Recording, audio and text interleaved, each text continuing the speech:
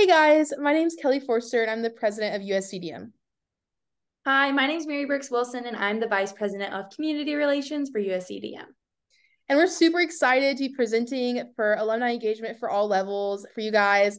We really hope that you find this engaging and you learn something from it. I know we learned a lot this past year about alumni, so really just want to share that with you guys and hope that you can take it back to your programs. So here's our table of contents, and then we're just going to kind of review over this presentation. We're going to start with why is alumni engagement important, move into what a milestone year with alumni looks like, then some general best practices for every year, and then a Q&A at the end. So why should you engage your alumni? I find alumni to be the backbone of our organization. I, like Mary Brooks, I'm sure, have leaned on alumni more times than I can count on a really hard push day, on a day when I got the biggest donation I've ever gotten ever, a random Wednesday afternoon when I was just feeling sappy about how much I loved and missed them. So your alumni are some of your biggest cheerleaders, arguably, and they're going to always be there to push you to make you your best. They're always going to be there to lend a helping hand, always there to give you that $1 donation pushover. And they're just such a shining light at the end of the USCDM 4 years. Unlike a lot of us seniors, we're going to quickly be approaching alumni land. And so it's super important that we keep our seniors engaged as they transition to alumni, keep them in that DM mindset. They were at one point, me and you, sitting here at these DMLC conferences, learning and engaging. And so they still have that love for DM in their hearts. They are still a hero at the end of it. And so I know just this past year, our alumni raised over $30,000, and big or small, $30,000 is a lot of money. So when you miss out on engaging on your alumni and talking to them, you're not only missing out on a large fundraising demographic and database, but you're also missing out on the relationships that you could be building and the support you could have from them. So this past year was USCDM's 25th year. And so we really want to highlight what a milestone and anniversary year looks like in regards to alumni engagement, because I know we found a lot of really awesome best practices just this past year. So with it being a major milestone year, we placed a lot of emphasis on alumni. We really wanted to take what our alumni did 25 years ago and bring it back to light and rediscover who USCDM is, why we started, and where we're going. And so with that, we discovered old pictures, awards. We worked to update contacts and find better ways to involve our alumni because we did find it such an important reason. 25 years is no small feat, neither is 5 years. And so whether you're reaching a smaller milestone, maybe it's your 50th year, you can always find new ways to engage your alumni during these milestone years. They're arguably some of your biggest alumni years to do it. So a few things we discovered this past year was one of them was the Alumni Spirit Board Award. And so Mary Brooks is going to talk about our alumni board later on in this presentation, but this was a new award we introduced for our 25th year. It was special to our 25th year, and it really worked to bridge the gap between our current heroes and our alumni, just shining a light on some really awesome heroes that we found in the eyes of the alumni and our accomplishments that we've been doing this past year. We also rediscovered the William Eli Busby Award. William Eli Busby was a member of USCDM back in the founding, and he was super passionate about USCDM. He always cared about it and loved it. And unfortunately, he did pass away from leukemia shortly after graduating college. And so we really worked to bring back this award because it got lost along the way. We reconnected with his family and his brother, and it was so special for us to highlight our highest fundraising hero or staff member through this award. We also used archived pictures. We got into the deep depths of our foundation basement and found a ton of news articles and pictures that we used for our communications and graphics throughout the year. And it really helps to bring back some memories that alumni maybe forgot they had. We brought back relationships that executive boards along the way had lost contact, and they saw these pictures forgetting they existed, and it reignited their love for USCDM and why they do it. And so we really utilized these past year, and I would really recommend that every program here, big or small, goes back, find some fun pictures, videos, newspapers. You'll really surprise yourselves. We even found a song. You never know. You never know. Something else we did was alumni targeted fundraising pushes. So when we would do big fundraising pushes just within our organization, broader ones, we would also make a specific graphic for alumni that looks a little different than our big graphic. Same big idea, same overall fundraising push, but targeted towards what alumni can do.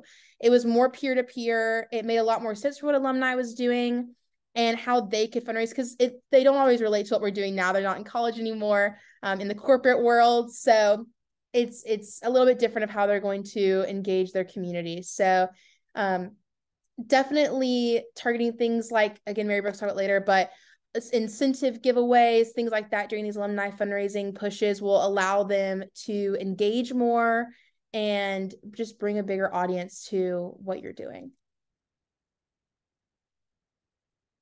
So last year's numbers, we had 42 alumni registered for main event. We had over 30,000 raised through the alumni giving campaign.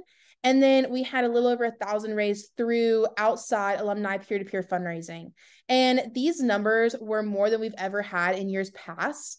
And so our belief is that if we can do this during a milestone year, and where we establish so many new alumni practices, we can do this and grow on it for the upcoming years. This just lays such a great foundation for USCDM's alumni. And then things you can do, some takeaways. Dig into your archives. Like I said, you're going to find some awesome stuff that you can use for comms throughout the year, for incentives, for all kinds of really cool graphics. Really, really take them and run with them. Also, look to introduce new awards or incentives. Those are something that we found to be super special, exclusive to our milestone year. And it can be something you look back on and you really cherish. Also, work on alumni targeted fundraising campaigns. Trying to do this every year, but especially on a milestone year, is so important. They're going to engage with something that they can relate in. So work to be relatable and work to make something that they actually can use. And lastly, just try something new. Dig back into the box of old ideas that maybe threw out the door because they didn't work that year.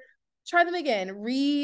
Revisit some old ideas that were too outlandish for a year before now, but a milestone year is the time to really push the box and engage in new ways that you haven't done before. So making sure to try something new is crucial. All right, now we're going to jump into what alumni engagement looks like every other year. So maybe you're a program that this upcoming year is not a milestone for you. So it's super important to still stay engaged throughout every year. And so here are some of our best practices that we hope to continue into our next years. And so first off is keeping track of your members after graduation. So of course, you keep track of who's in your program during their 4 years, but really keeping track after that graduation so that you know who was in your program, who built that legacy, and who can we reach out to when we do have big things to celebrate and when we do maybe need that $1 pushover to get to our next big fundraising goal. And so really keeping track of members is crucial. And so second is updating those contact lists. People may move different places, change their phone numbers, get new emails. And so it's definitely important to stay updated with them, keep their contacts updated. So that way you know who you're contacting and that you have the right communication so that they are still in the know of what's going on after they've graduated. And then lastly is collecting those preferences on what post-grad involvement is going to look like for them. So this past year, we created a Google form for our alumni to fill out. So we sent that out to everyone that we did have contacts for and friends of friends so that we knew what they wanted to do when they graduated and how they could still stay involved as an alumni. And so here's some information that we had involved into our form so that we could keep track of that information. So current contact information, like I was talking about, the graduation year, just so you can keep track of who you're talking about, and really maybe you'll find some old alumni that haven't been involved in the past, but keeping up to date with those people that have graduated around the same year is really cool. Also keeping track of the positions that they held when they were in your dance marathon program. So last year we even made it a point to reach out to those people that had your past positions. So really keeping track of what did they do for the program, and that way if you do have questions or there's special things that you want them to know that's been going on within your specific branch or committee, you can let them know, and that's a part of that contact information. And so another thing is keeping current information on where they live and their current jobs. Maybe they have information for one of our current students to get a job after graduation. It's great to stay connected, always building that network of people to get jobs, and keep up with the people that maybe are still living in the town or city that your school is in. And this past year, we even had an alumni that works at one of our local high schools in our area, and they reached out to start a mini marathon at their school. And so you never know what alumni are going to do who might have moved back to your college town. So it's super important just to keep track of that information. And lastly, is just having that option for all of the alumni to fill out of how they want to stay engaged. So we kind of leveled those options of, do you want to receive a newsletter monthly, or do you want to receive individualized text about what's going on in your branch or committee? Do you want to give a donation, or what is your donate, or do you want to be a part of the fundraising pushes? And also information about, when our big events are, and just information on everything that USC Dance Marathon is doing. And so some ways that we love keeping our alumni informed is through social media outlets. So we do have an alumni specific Instagram, and that's a great place where we can throw in some flashback pictures and really, get those sentimental moments, remind people of those great memories that they had when they were in college, and get to think back to what USC meant to them then and what it can mean for them now. As well as just keeping them up to date with the big fundraising pushes that are going on and other things that are happening within our school and program. Additionally, our monthly newsletters are a little bit more of a format where it encompasses all of that information, so that alumni have that at their hands and they can see, what's going on specifically in their branch. And these newsletters also highlight things that are happening in our Miracle families' lives, and just kind of keeping up to date with them, because they were really close with them when they were in college. So keeping up with them and their families post-grad is super important for a lot of them. And our LinkedIn is something that we found to be super important. So not only is it used through making those connections on a professional level, but also just keeping up to date with what is USC Dance Marathon doing at our school, and how can that be beneficial for, future employers to be looking at, and that type of thing. And a lot of our alumni are on those networks, so keeping them up to date with what's happening is a super great way to do that. Last year, we brought back our hospital tours for all of our staff members. So a lot of the alumni were super excited to see when that was posted, because of having to cancel those with the COVID pandemic. It was really great to bring those back and have the alumni engaged in that aspect. And so I offered some communication examples of different things that we've done in the past and hope to continue doing every year.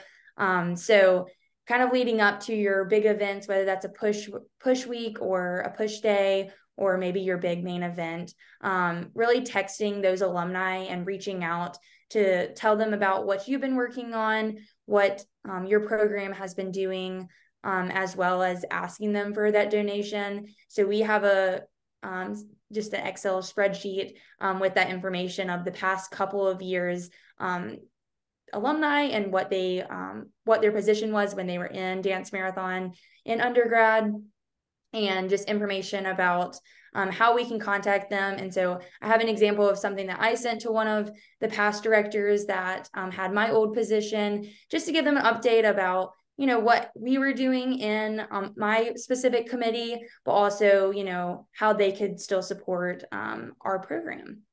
And another thing that we offered was our donor drive links. So we had specific links to each of our board of directors and executive board members, so that if alumni wanted to look back and donate to someone who's now in their old position, they had super easy access to being able to donate in that way.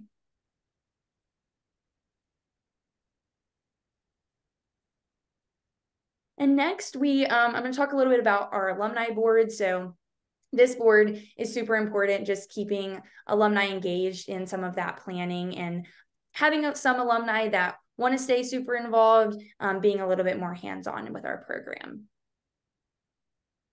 So our alumni board it consists of about 6 to 9 active alumni who assist in our planning and our outreach efforts to other alumni.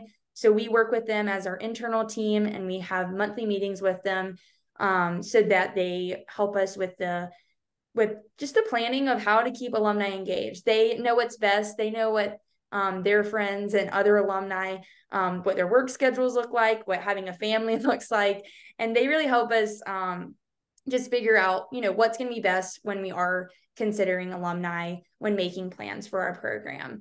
And they also have personal contacts to the people who were in the program while they were in school. So it's a super great way to just stay involved and stay in contact with those people from all ages. And our alumni board consists of people from some of our first years, 25 years ago, all the way through now. And it's super great to just see how your dance marathon program may have improved, and just see the different aspects of what alumni want to see from different generations and different groups in that way. And it really is a great way just to offer some mentorship for those current dance marathon leaders. The alumni board are super great people, and they just want to help and support us any way they can. And so you may be asking, so why is this important? What exactly do they do? And so our alumni board really do assist us just with those general planning. They help us brainstorm ideas. And it's super important just to have that connection with current alumni and have them involved with the outreach to other alumni, just to have a little bit more of a personal connection when you are reaching out to people. And so how do you create the board? How is it built? What does that look like? Like I said, ours is about 8 or 9 people on our board right now. And we do have an application process. So our alumni that are interested in being a little bit more involved will get that application, and they can fill out that information on what it's going to mean for them and what's required from us to give to them. And it's a really great way. So if they want to stay involved, they can. But we try to grab alumni from all different years. So we do that application process just so that we can keep up to date. And we also like to keep an alumni from some of the recent years, just to keep some of those recent grads in the know and keep them engaged right after they've graduated.